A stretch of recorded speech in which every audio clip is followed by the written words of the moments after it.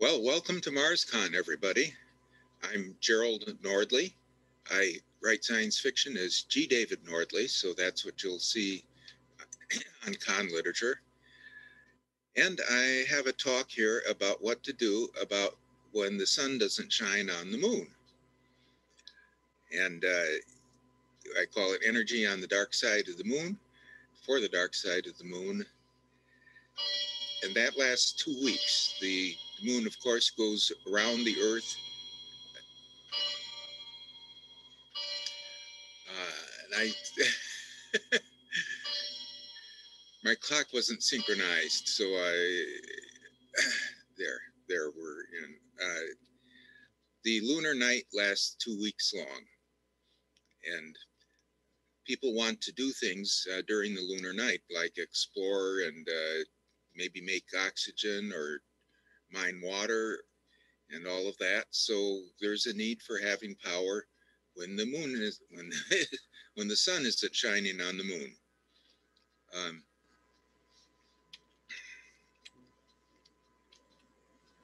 okay, oh, there it went.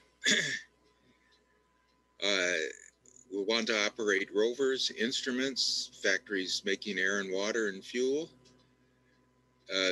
And this sort of assumes that we aren't allowed even small nuclear power plants. If we are, of course, that's a whole different game.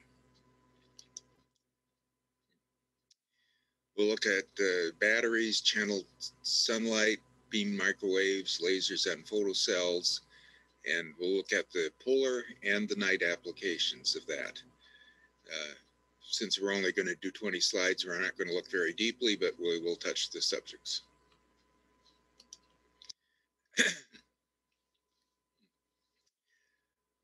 On top here, you see the lunar orbit to scale. Here's the Earth, and there's the moon, and they're in their proper sizes and at the distance to scale. This is one of the very few times that you can actually do an astronomical image that is to scale and get everything in. But there we are. Down here, this is not to scale, but we want to get everything in. Earth goes around the sun in a slightly eccentric orbit, not very eccentric. You hardly notice it, but it's actually closer to the sun in January than it is in July. The moon goes around the Earth, and its orbit is somewhat more eccentric, about half a 0.05, I think, thereabouts. And it has a definite perigee, and its line of apsides, and that's the line across the major axis of the moon's orbit, rotates as it goes around. And then every 8.85 years that goes around. And the plane of the moon also changes. It turns out that the moon's orbit is actually a classic example of chaos mathematics. It's kind of predictable, but in detail, not so predictable. And people have a lot of fun with how it can change. We all know about the L1, L2, L4, and L5 points. They are nominally 60 degrees ahead and 60 degrees behind the moon in its orbit around the Earth. These are stable points. The gravity of the Earth and the moon and the centrifugal force of the moon's orbit all balance out at these points. The L1 and L2 point, the balance isn't quite as good. If you displace something in the L4 or L5 point, it kind of does a little thing like that and stays in the general area. If you displace something from an L1 or L2 point, that displacement grows until it's not really at the point anymore. So that is a consideration in terms of the stability of placing things in these locations.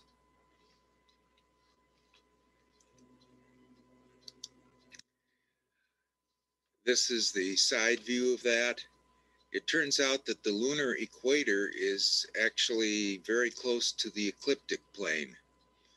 Uh, and that may have something to do with the moon's origin or may not. But what it means is that there are places on the north and south pole of the moon that the sun never shines because the heels of the craters get in the way. And in those very dark places, water freezes.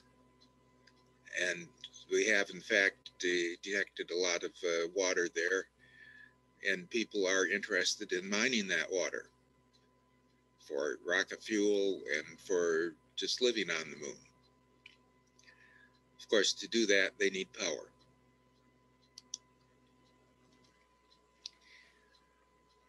Of main interest is Shackleton crater. And here's where the moon's south pole is. And Shackleton crater is a deep, bowl-like crater that's almost right at the south pole. So it is pretty dark all the way through. Another important crater is de, Ger- de Gerlache.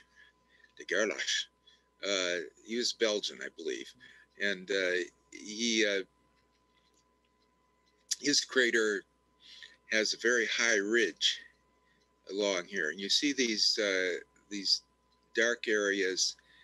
Uh, they are in almost perpetual light. Well, the bottom of Shackleton crater and parts of de Gerlache and some of these other craters are in perpetual darkness. So one of the obvious things to do is, well, put the solar cells up on the rim of Shackleton crater and redirect the light down into the crater to power stuff during the lunar night, or, or any time if you're talking about Shackleton crater.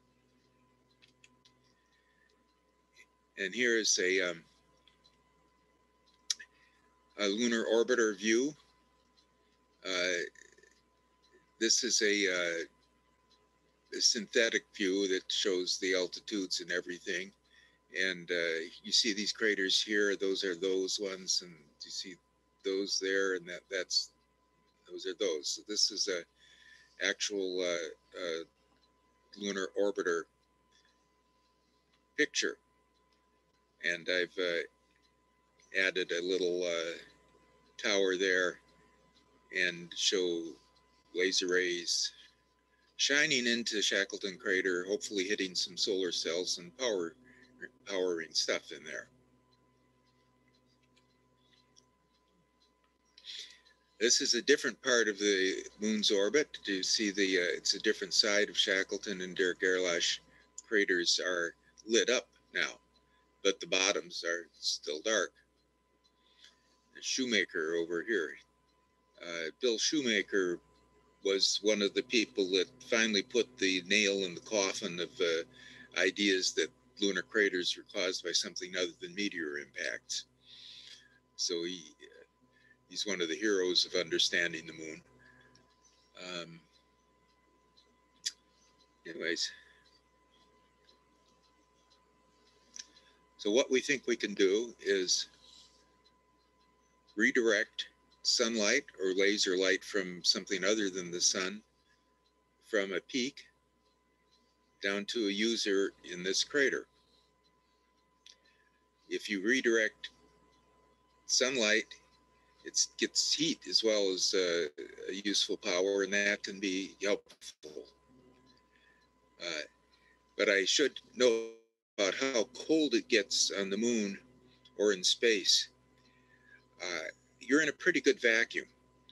In fact, you can think of yourself as being in a thermos bottle.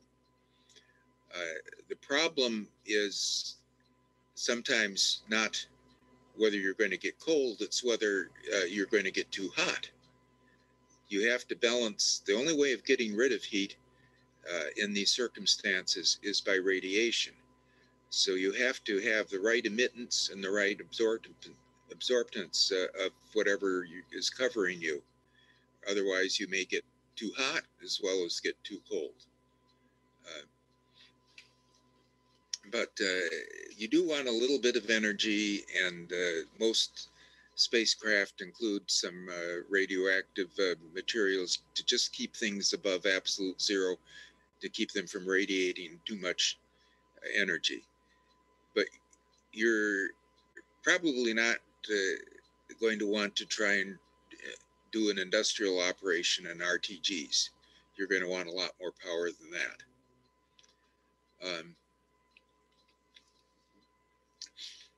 Redirecting light is one option. You can do it with a optics, with the transparent optics that are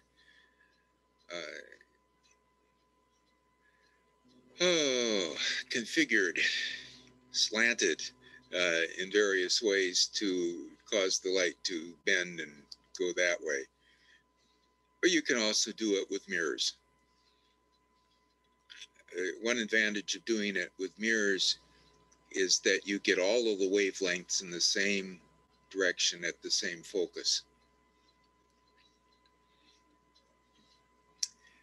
The other way, as indicated here, is you get sunlight or lasers, you convert those into electricity, use the electricity to drive a microwave or laser array, and that goes and powers the user.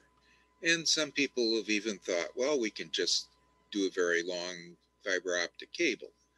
It's about, I think, 30 kilometers across here in Shackleton Crater, so people have actually done cables that long and sent power through them.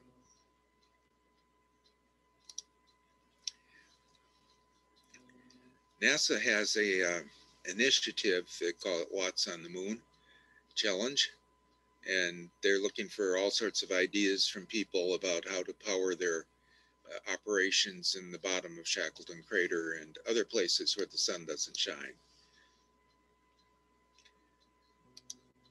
If you are interested in contributing ideas and making a program, there's the website to go to. I don't know if it's in this particular thing, but I think the deadline is coming up like the end of the month or thereabouts. So you might want to, if you're really interested in this, check it out fairly soon.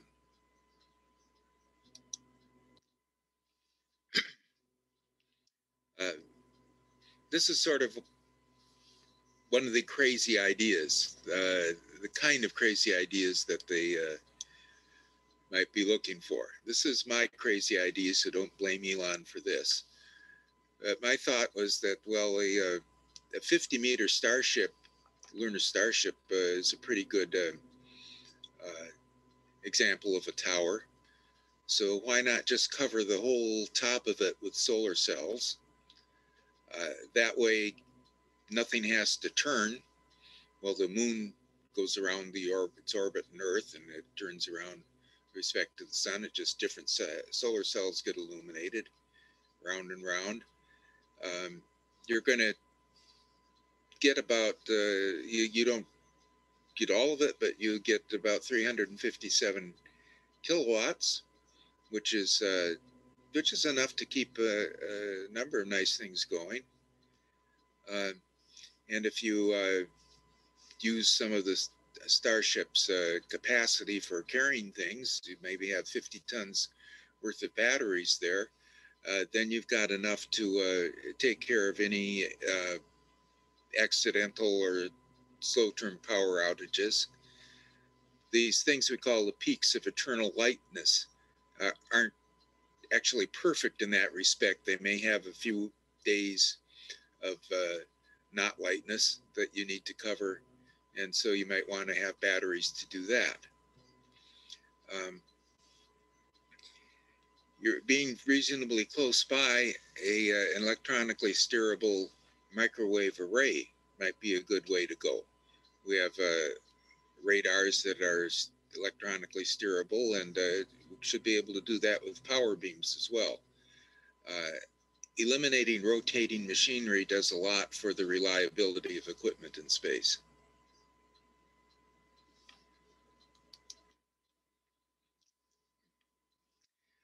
Now, talking about the redirection or beaming of sunlight or lasers, one thing we want to do is we want to get most of the energy that we're beaming to hit the target we're beaming at. There's a equation for diffraction limited resolution here, and that's the resolution equals 1.22 lambda, which is the wavelength of light you're using, over the dimension of the ray, basically the diameter, though it may not be a circle, so that may mean something else. And let's see, a milliarc second is about the apparent diameter of Proxima Centauri. A very large telescope in UV IR, that's this guy over here, gets about 50 milliarc seconds to, it depends, the 8.2 meter, that's a single unit, will get you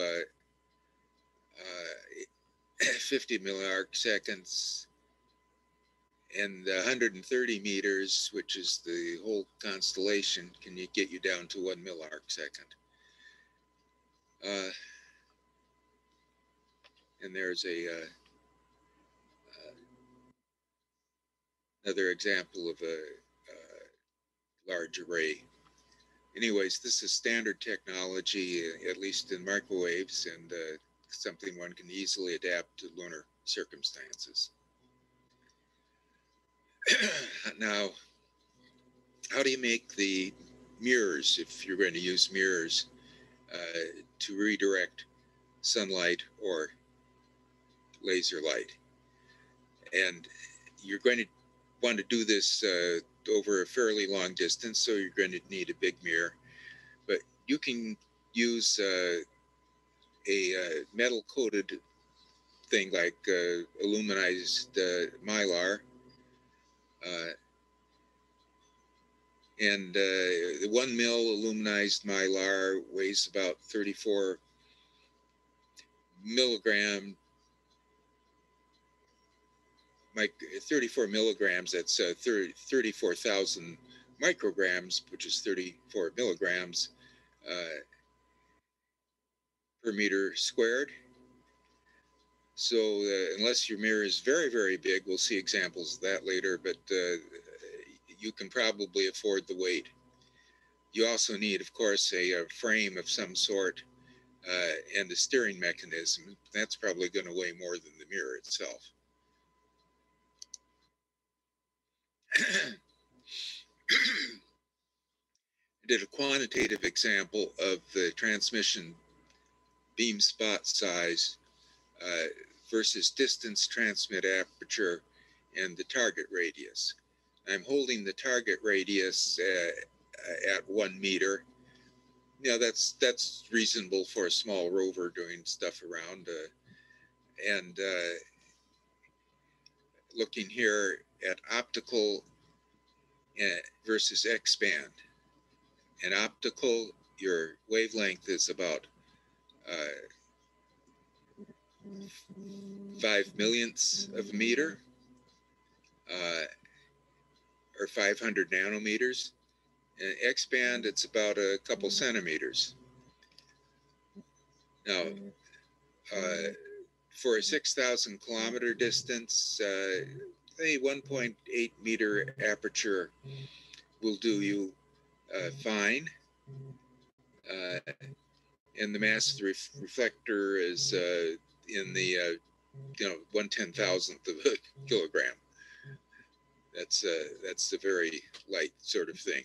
And of course, with the steering and all of that, it would be much more. But it easily you could easily accommodate that in the satellite.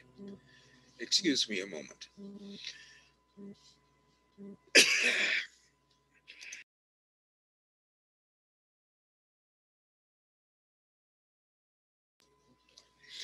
Okay, back with you. But if you go further away, a 6,000 mile orbit or apogee, apolloon, be something that we can consider. I'll show you the orbits later. Uh, if you're going to go to the L1 or L2 point, that's about a 60,000 kilometer distance. And factor of 10 increase in the aperture. Now you need an 18-meter thing, and it's well, 8.6 grams. That's not too bad. Fairly sizable thing, though, to steer around and all of that. If you tried to do that with X-band, um, you now have 720 kilometers. I should have mentioned the X-band version of the 6,000 kilometer thing. That was 72 kilometers. Well, thank you very much. Just a moment.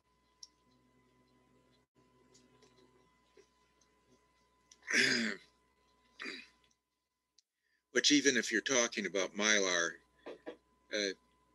weighs something, 138 tons. But you get out to 60,000 and you are, 10 times as heavy, over 1,000 tons. And I also included a line about what if you were to try and do this from Earth? Just go ahead and plug in your aperture and thing on planet Earth and shoot it at one of those peaks of perpetual luminosity, or maybe a subreflector up there somewhere. And to get down to a 1 meter radius, and you might not really want to do that. You might want to go for a subreflector that's quite a bit bigger, but you would need an aperture of 120 meters. I think they have or are thinking about telescopes that are going to be almost that large, or at least an array of 2 or 3 telescopes that size to do that in optical. So it's something you might want to consider, actually. It's just beaming it straight from Earth. But if you go to X-band, this now becomes really impractical in terms of the mass of the reflector and the aperture. You'd be talking about something the size of a planetary telescope, and trying to use that to transmit energy. It might not work that well. Okay, this is the 6,000 mile orbit I was talking about. You have an apollune. How am I doing on time? I'm okay. Okay, apollune and a perigune. And it's close there. This is sort of a Molniya type orbit, actually, which the Soviets used for hanging a satellite over their far north regions. It's better for them than equatorial spacecraft. But the thing, it sweeps through perigee quickly and goes out slow, just hangs up there for hours and hours, and then falls quickly back and goes up like that.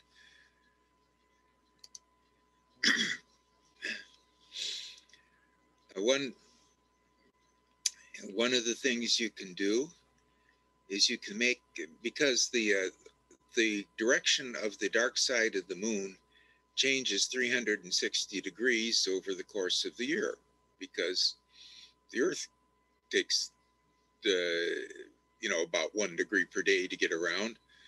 So the dark side of the moon is that way, and then that way, and that way, and that way. And if you want your apollune to be over the dark side, the orbit has to change as well.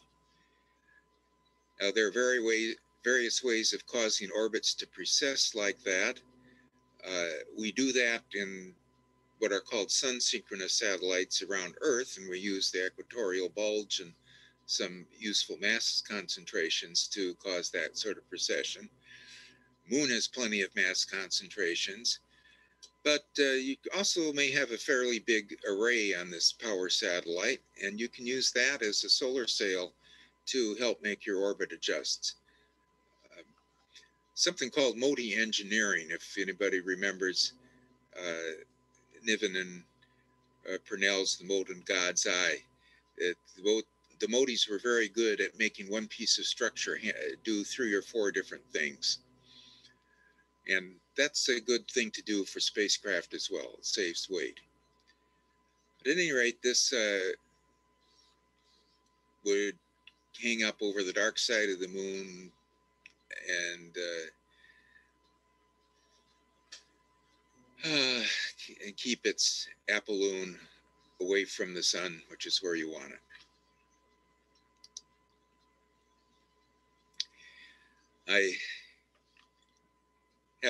I wrote some software that's a strictly Keplerian stuff. It doesn't handle mass concentrations and perturbations and things, but it just gives you a good idea of how long the satellite would hang up over the dark side of the moon. And it would be above the horizon in a 12-hour orbit. It would be above the horizon for 9.78 hours. It would be above 25 degrees for over 8.5 hours, which is, basically 2/3 of the orbit, which might be good enough, especially if you have batteries, to power it. Satellite is on the other side of the moon. Or you can have 2 satellites, and you would have a 24/7 coverage that way.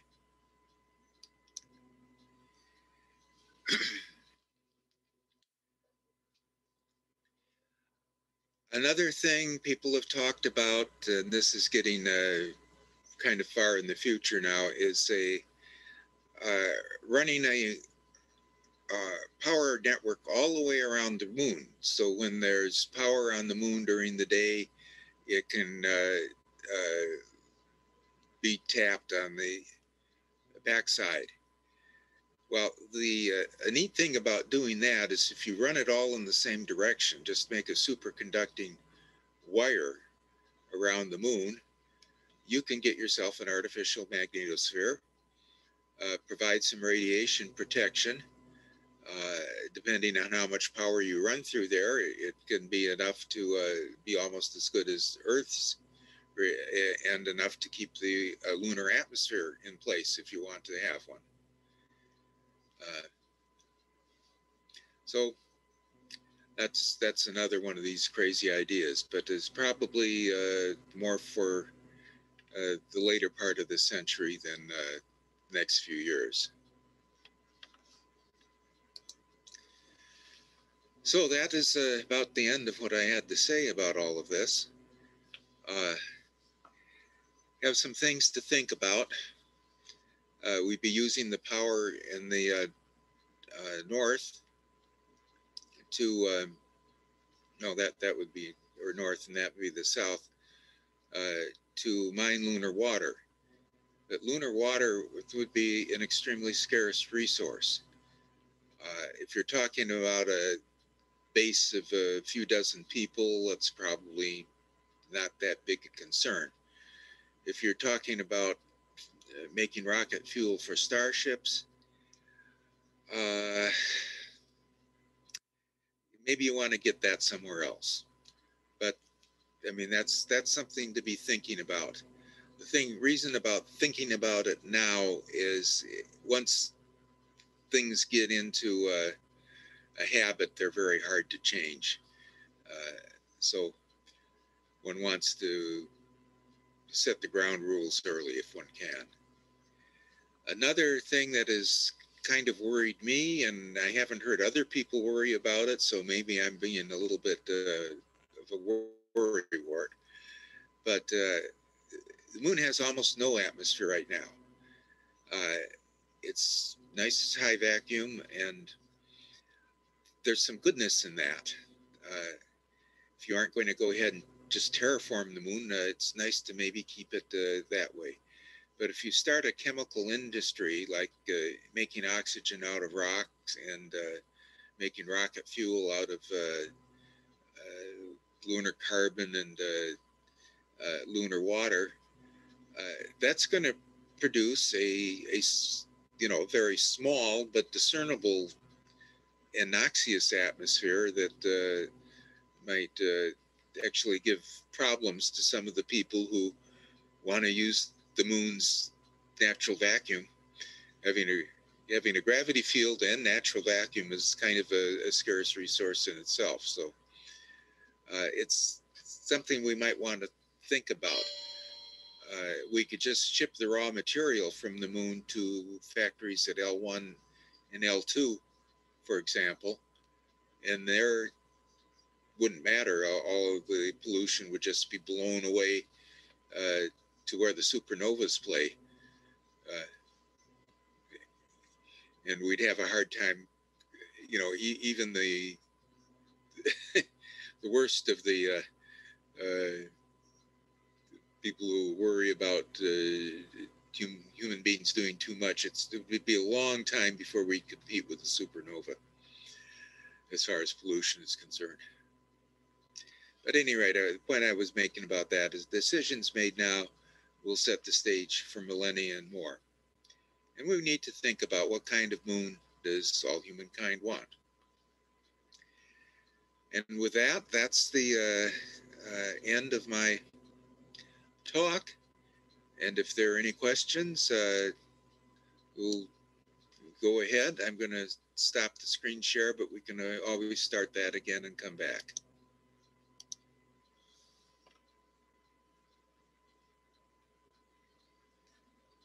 Hi.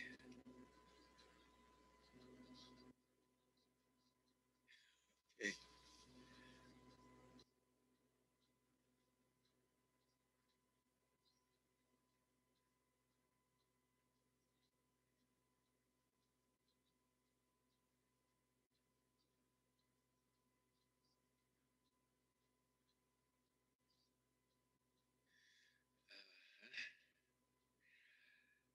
Yeah, it's. Did somebody else say something, or was that an echo of me? Okay.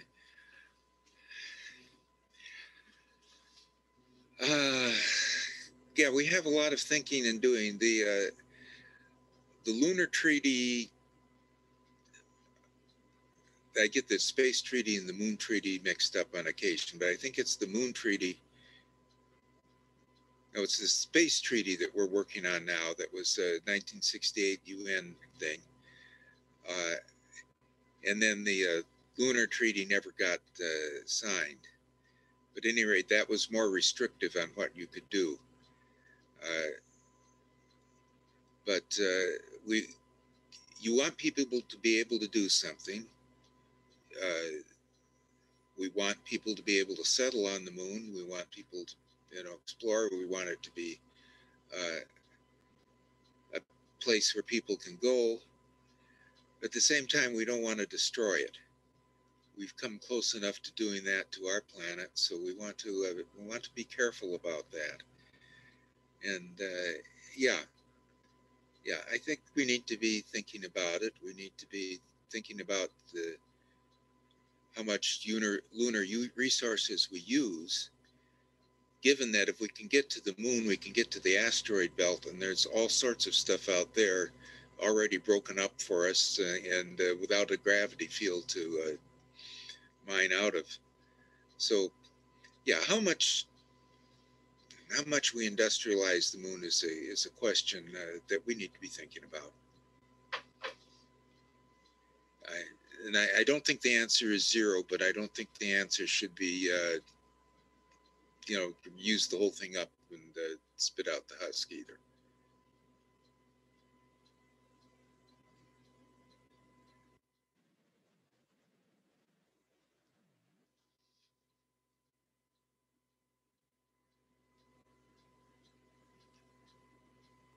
Okay, had to find the mic button. I thought that none of the spacefaring countries, meaning China and Russia and the U.S., ever signed the space treaties. Only countries that did not have a space program, such as Belize and some of the others, had signed it. But Pretty much everybody signed the 1968 treaty. The subsequent one, which I'm going to say is the Moon Treaty, and probably it's either one or the other, and I get them uh, mixed up, but that one, uh, that is the one that was more restrictive and that the spacefaring countries did not sign. Yeah, I know that we signed the thing saying that we would not park nuclears in space, but keep them on the ground. But other than that, Yeah. that was the only things that really stuck.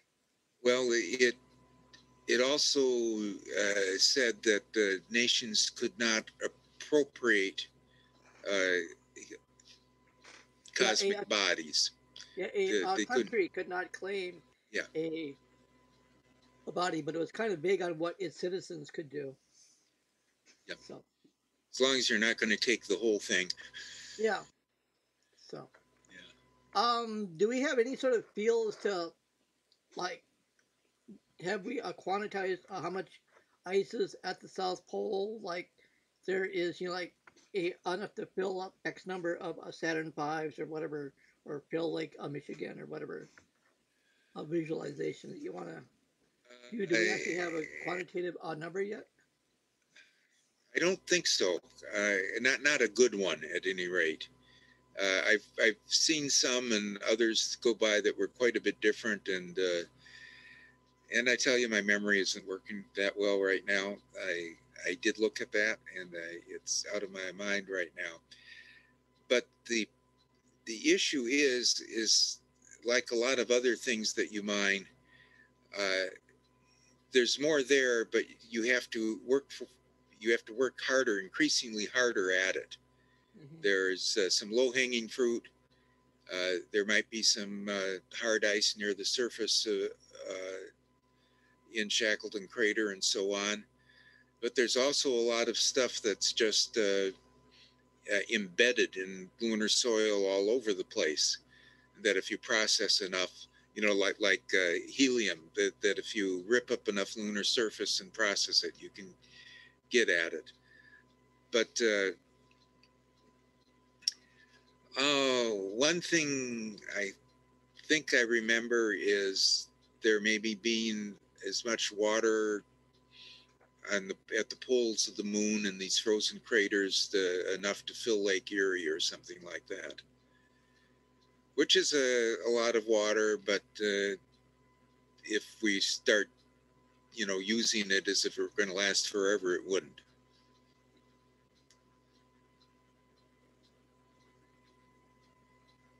Yeah, I was sort of wondering which would be, if you needed a, liter of water, would it be better to get it from the lunar poles or go all the way out to Saturn as far as Delta V was concerned and all of that sort of stuff. But I guess it also depends on how easily you can make something that gets it off from that location to wherever you are. But I'm fighting with my computer here. Yeah. Yeah. I'm an advocate of going to series for water. It takes more time to get out there, but the Delta V really isn't that much different than uh, going to the moon and taking off again.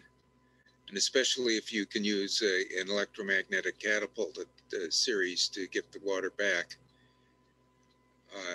And the series is, well, it's really the smallest planet. And it's got a lot of ice. It's maybe 100 kilometers of dirty, salty ice layer there. So there's probably not much running out of Ceres water anytime soon. So I think that's a better place to go for water than the moon in, 50 years or so. mhm.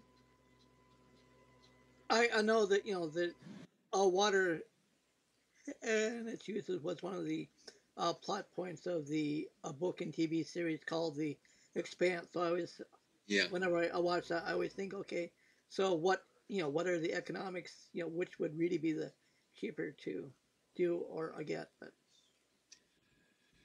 Yeah, well, of course, for something like The Expanse, they want a dramatic series and they want a dark feel and they want to have all sorts of people in being exploited and all of that. I don't really think anything like that is going to happen in the asteroid belt. You're probably going to need a PhD to get out there, and robots are going to do all the work. Yeah, I would hope all the robots. I mean, I grew up in the oil fields of North Dakota, so I kind of know what happens to the actual workers who do the real hard work. And I know a lot of the real hard work has been replaced by robots, the moving pipes and stuff like that that used to mess up a couple people per a year when I was out there. But I've seen some really cool robots that move the pipe, and it's quite interesting Yeah, to watch. yeah. So, yeah, I think you'll. Another thing I think you'll see on Ceres, and maybe you'll see on the moon too. That depends on how well people adapt to 1/6 gravity. Uh, is a rotating colony that's actually attached to the surface. If you remember one of those tilt-a-whirl amusement park rides, uh, uh, where it spun around and around and through you get maybe a couple 3Gs against the back against your back, even though you're in 1G. You can you can build something that rotates for artificial gravity and also uses a little bit of the natural gravity, and your floors are a bit tilted, though they won't necessarily feel that way. Uh, Okay. and it's a section of a parabola. That's the way the forces work out. So you can have uh, dig parabolic pits and fill them with rotating space colonies on Ceres, and you'll have enough gravity to keep you healthy. Okay.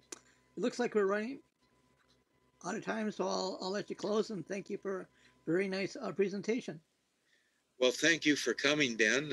It's been nice to get a larger audience. Thank you very much, Natasha, for being an audience as well. And I think we're up to like a dozen or so. So. oh, there were more people. Oh yeah. Okay. Oh, okay. Great, great. Uh, now I have stuff I'm supposed to say Yeah. to that dozen or more people. Mention that MarsCon is happening online all weekend with events on YouTube, Discord, Twitch, and Zoom. More details may be found on our website, marscon.org. Other optional talking points. Check out the GPS charity auction. Buy some Girl Scout cookies. Oh, do I miss MarsCon in person and getting those Girl Scout cookies. Oh, those thin mints. And other events coming up like reading panel or other event that you are excited about. And I've looked. They've got a good schedule, a one-click access schedule on the website, and got all of that neat stuff on there. So go check that one out. And thank you very much for coming. And be sure to catch Jerry and myself tomorrow for our Biden space Yes, discussion. yes. Our biding our time this time. Yeah, yeah. Take care. Take care.